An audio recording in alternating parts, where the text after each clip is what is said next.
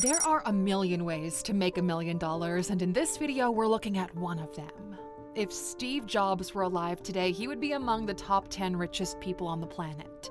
Jobs was known to be a nonconformist, a man focused on building a legacy that would outlive him. This is how to get rich, according to him. Welcome to Alux.com.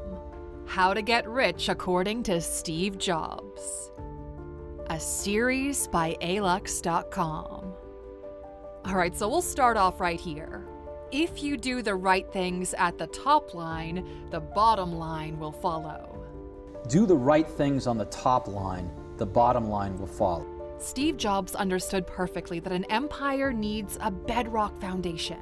You can't build a product that will generate billions in revenue unless you do the first steps right. If you've got the right strategy, the right people, and the right culture, you will build the right products. And naturally, the right marketing and the right logistics will come as a result. Therefore, focusing on the top line and having the right foundation in place is key to building something great. The bottom line is not an end in itself, it's the result of doing everything else right. In other words, Jobs looked at the environment in which he worked with great importance.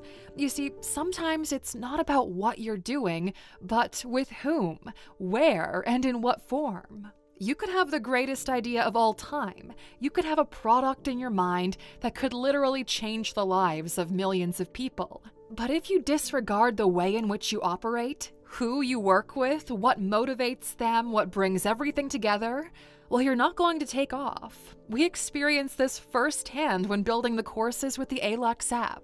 Without the right team and the right framework that makes things possible, you've got little to no chance of releasing anything worthwhile.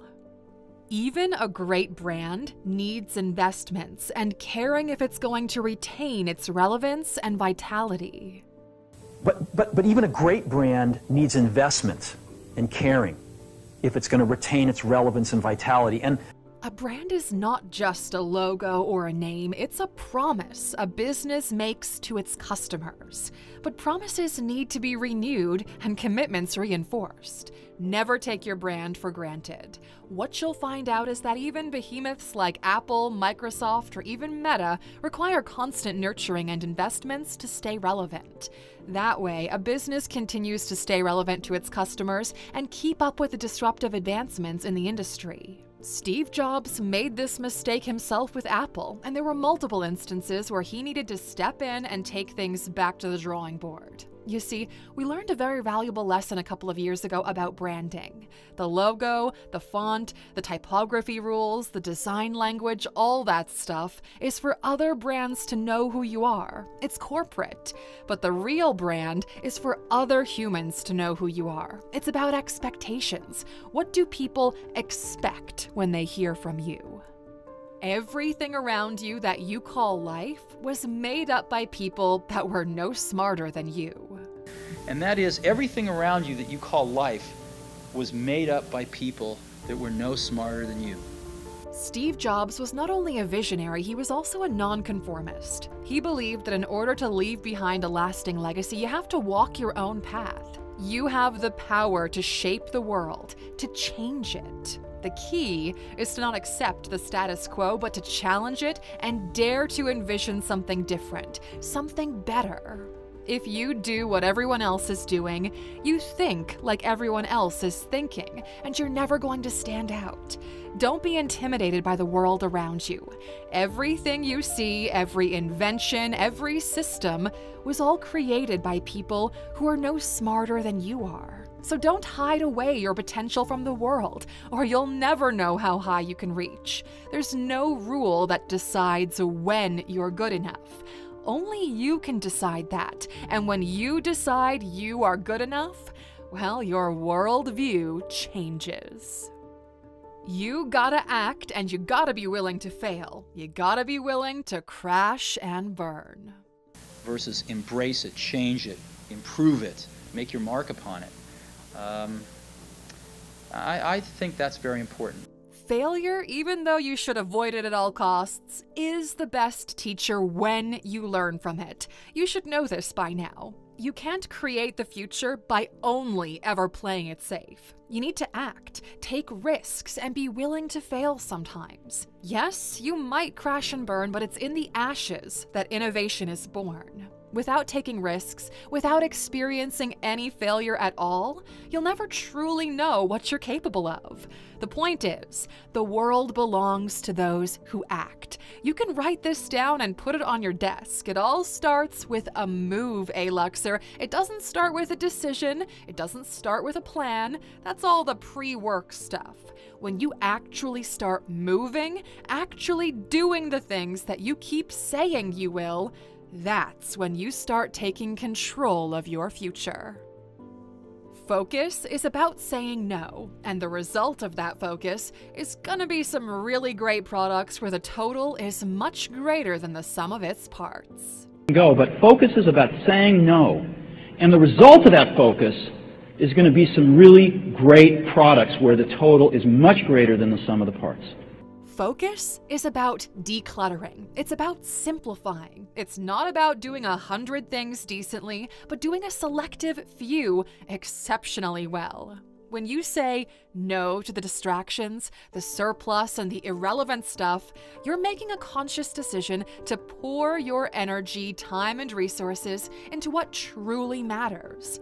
Remember, you can be a jack of all trades or you can excel in a chosen few. The choice is yours.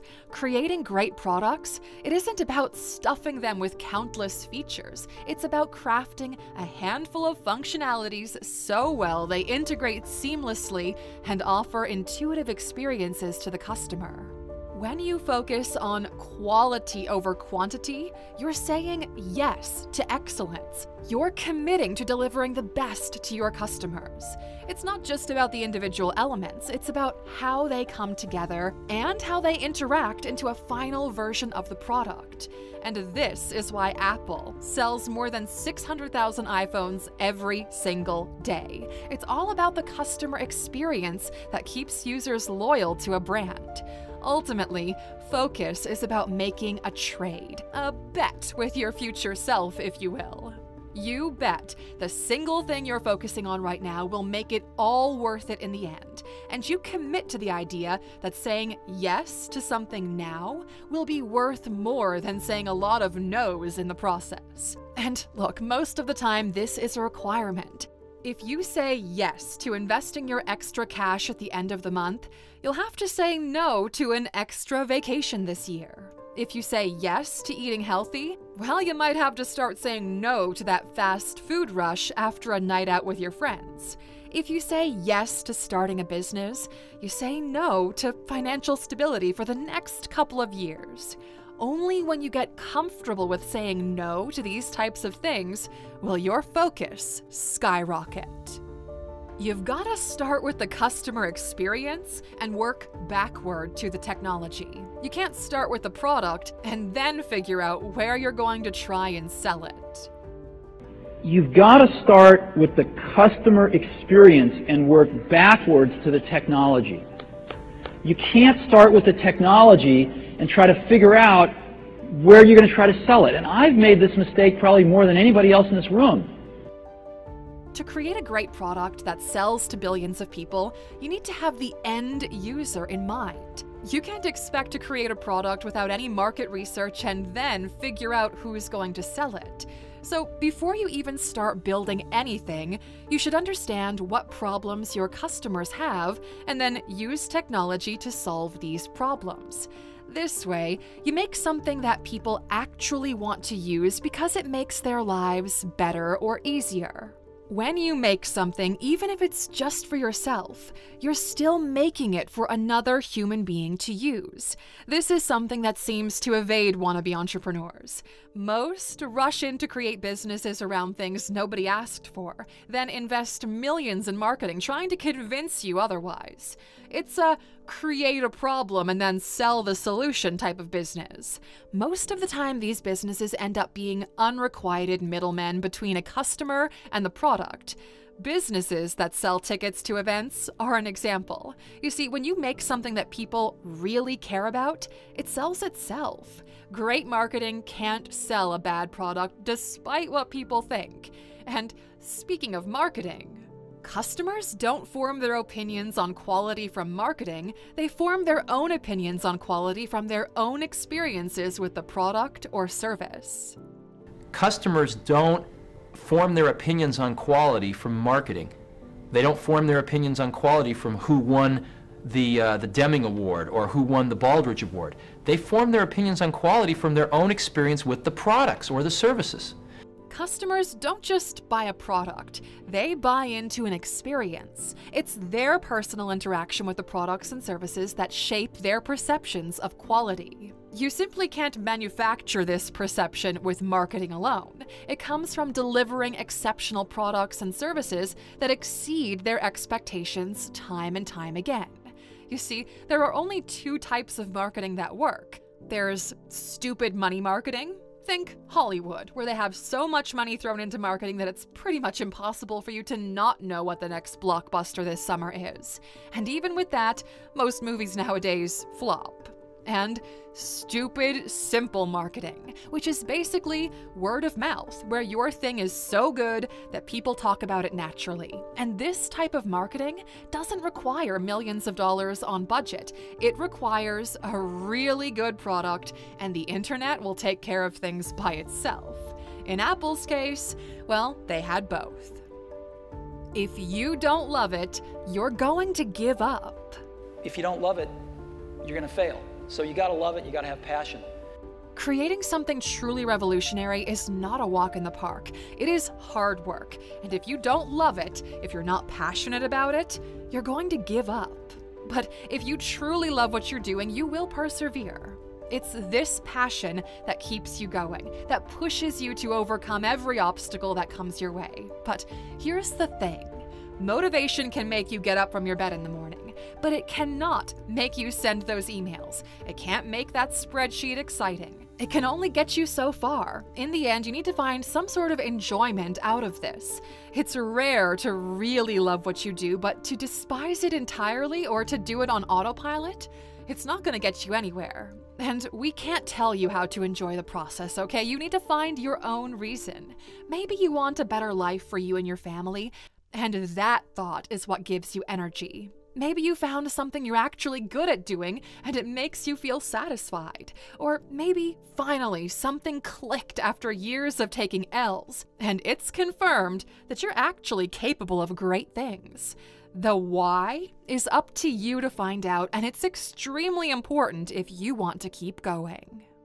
There's a tremendous amount of craftsmanship in between a great idea and a great product. There's just a tremendous amount of craftsmanship in between a great idea and a great product. Because look, okay, a great idea does not always translate into a great product. Great ideas, they're just a starting point. Transforming them into great products requires craftsmanship, attention to detail, and a relentless pursuit of excellence. It's not about how quickly you can get a product to market, it's about getting it right. You see, there's a great deal of work behind the scenes, work that nobody sees, work that doesn't get recognized or awarded or displayed in any fashion.